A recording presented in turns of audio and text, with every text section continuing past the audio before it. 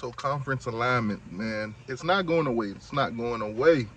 Let's talk about it. Hammer gang. Cooper, four-man rush for Florida State, gonna cut it loose. Phil Johnson. Hey yo, it's your boy, the 12th man. Hey, like, share, and subscribe. All that. Canes all day, baby.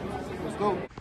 Now, before we get into this video, guys, I want to ask you, as Miami Hurricane fans, yes, predominantly on this channel, we have Miami Hurricane fans. So, would you guys be opposed to taking trips to California, maybe 2 times a year, maybe 1 time a year, who knows?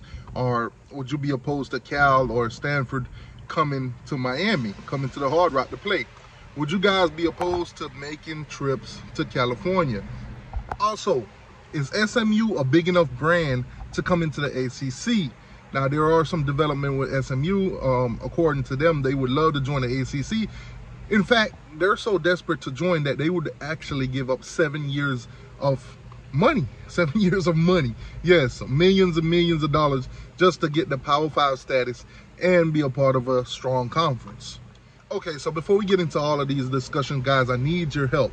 Hit the like button. Subscribe to the channel if you ain't already. That's it. That's it. So obviously, conference realignment ain't going nowhere.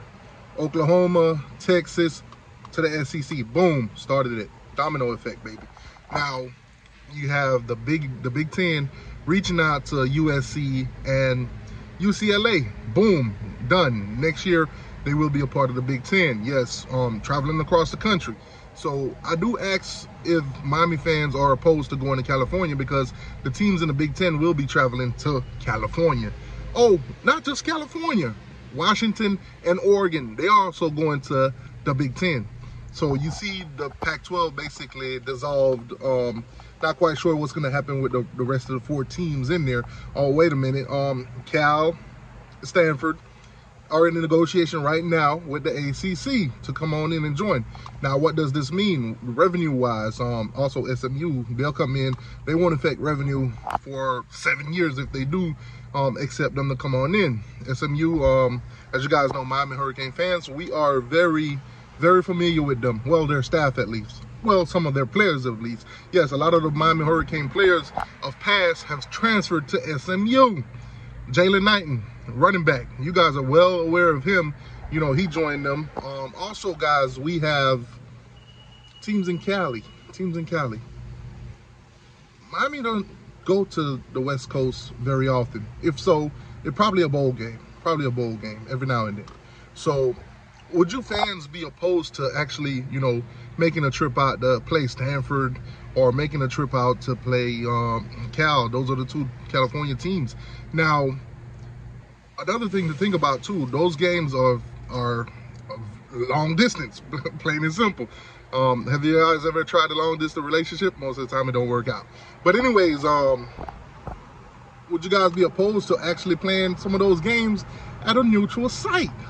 Maybe meet somewhere in the middle. Let's just say the Dallas Cowboys Stadium, you know, or somewhere in between there. Who knows? You guys could throw out some neutral site possibilities down in the comment section. But would you guys be opposed to adding these teams? Now, with adding these teams, revenue and of course some renegotiations would happen. SMU take them out of the picture for 7 years. They will not get any of the money to share. Basically, they are willing to give up money. That's tough. Most of the ACC teams are actually looking to gain money. You have teams like Florida State and Clemson actually threatening to leave the conference if negotiations aren't done, and basically they get up to par with some of the top name brands in the SEC and the Big Ten in order to compete. Basically, you know, renewing stadiums, renovations, NIL, one of the biggest topics of college football. So we're bringing in Cal and you know, SMU and Stanford. I'm hearing numbers of around extra 70 million. Now, this would be basically negotiated to distribute to the teams in the ACC. Approximately, probably would bring each team up to about 6 to 7 million a year. Now, a lot of you guys are going to complain and say, hey, the extra money would just go into travel, and we probably still would come out in the same amount of range that we are now. Now, if you look at it from a strategic standpoint, from ESPN and the Granite Rights, they're probably going to try to bring in those teams to make sure that this conference stay at 15, because the Granite Rights, you know, could be affected if the ACC were to, let's say, drop below 15 teams. They would not want that to happen. If you're ESPN, you do not want to negotiate. Let's be honest. You do not want to give more money. Let's just say I'm your boss. If I could continue to have you working for me for all the way up to 36 without giving you an extra dime, why would I be, you know, incentivized to do so? So obviously they want to make sure that they protect that 15-team clause, and that basically there's always 15 teams in this conference, aka if 2 teams were to leave, let's say a Clemson and a Florida State, then bring in SMU, Cal, and you know, Stanford would keep the 15-team minimum there. At least I think right now the ACC is at 14 teams. Let's just subtract Clemson and Florida State from the picture. Boom, now we're down to 12. Well, boom, bringing in these 3 teams will bring us right back to 15. And let's not forget, sitting on the outside, you know, just football, there's Notre Dame. So the ACC pretty much would still be at the 15 team if they were to add these 3 teams, and let's just say Florida State and Clemson was to depart, would still be at 16 teams in all sports except for football. Football would be at 15. Oh, man. Guys, would you be opposed to playing SMU? Is that a worthy game? Would you guys be willing to travel to Dallas? Would you guys be willing to go to the Hard Rock to watch SMU come on in and play the Miami Hurricanes? That's the question of the day. What do you guys think of all this conference realignments? Is this a good move for the ACC?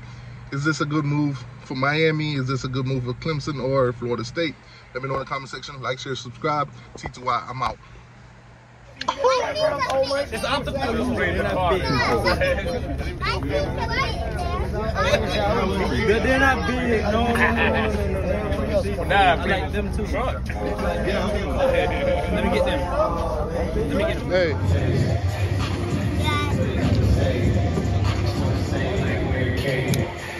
Behind you.